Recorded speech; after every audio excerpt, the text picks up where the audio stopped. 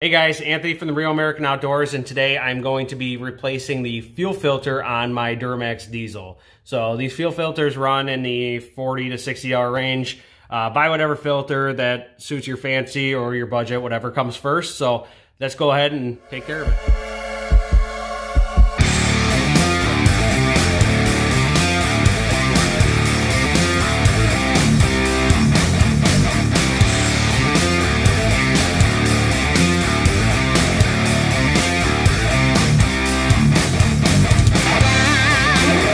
So you really don't need that many tools doing this. Obviously, you're going to need your fuel filter.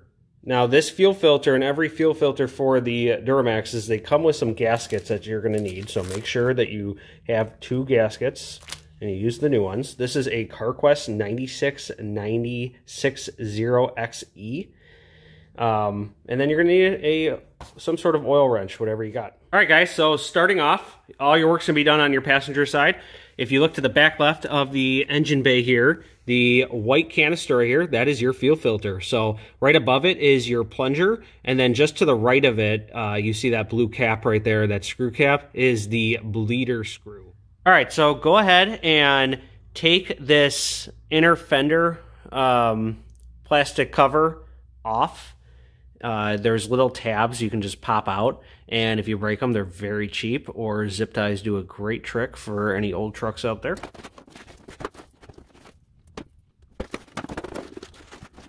All right, so some of you guys are going to have a fuel water separator sensor on the bottom of the fuel filter. So sometimes they're not even connected. Mine's not connected. I have a replacement cap for mine that has a 3/8 ratchet, be able to go right in there. So go ahead and disconnect that if you have it, and then go ahead and take your oil filter wrench and remove the fuel filter.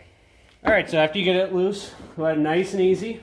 Some fuel's gonna drain, so sometimes it's good to have a piece of cardboard underneath there. Nice and easy, coming right out. Okay, so you're going to want to go ahead and drain that diesel fuel out of that fuel filter.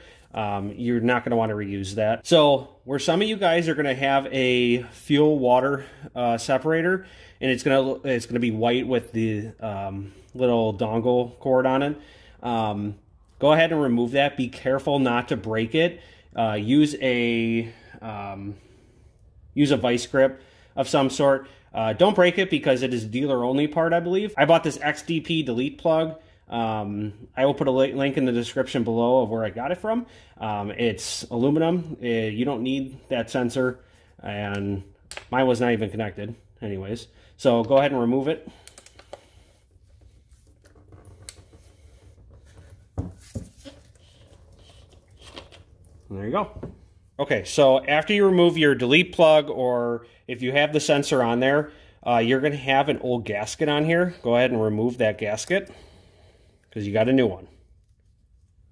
All right, so now that you have your new fuel filter, you have those 2 new gaskets. So take your small gasket and you want to lube it just like you want to lube the other one.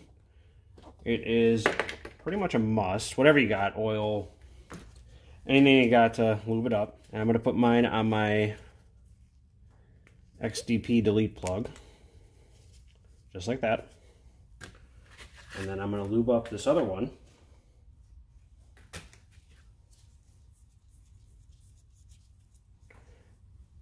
And have it just sit right inside. You reinstall your new fuel filter is put your sensor or your delete plug back in and tighten it up. Just don't break it if you have the sensor.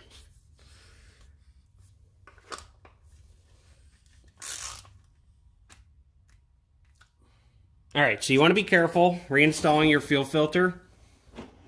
Go ahead and keep it upright, especially if you have some sort of injector cleaner in there. And nice and easy.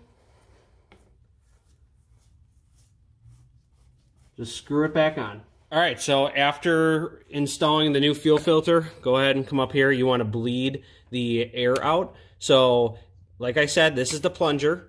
and then this is the bleeder cap screw. So go ahead, if you have a plastic bleeder cap screw, be very careful with it. Those are prone to break.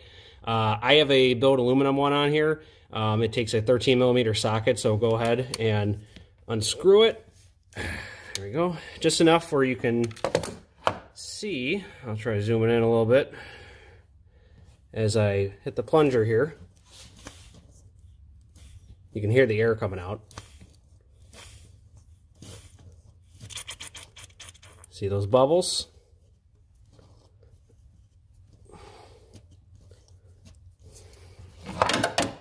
Go ahead and tighten that up. All right, guys, so that is how you replace a fuel filter on a Duramax diesel. So I like doing this every 10,000 miles or every other oil change. I try doing it at the same time. It's just easier. So if you like this video, give us a like and a subscribe to the channel for other cool stuff from fishing, tractors, auto, 2A, or Freedom. If you guys want to see more content, check us out at RealAmericanOutdoors.com and Facebook and Instagram at Real American Outdoors. Thank you guys for watching.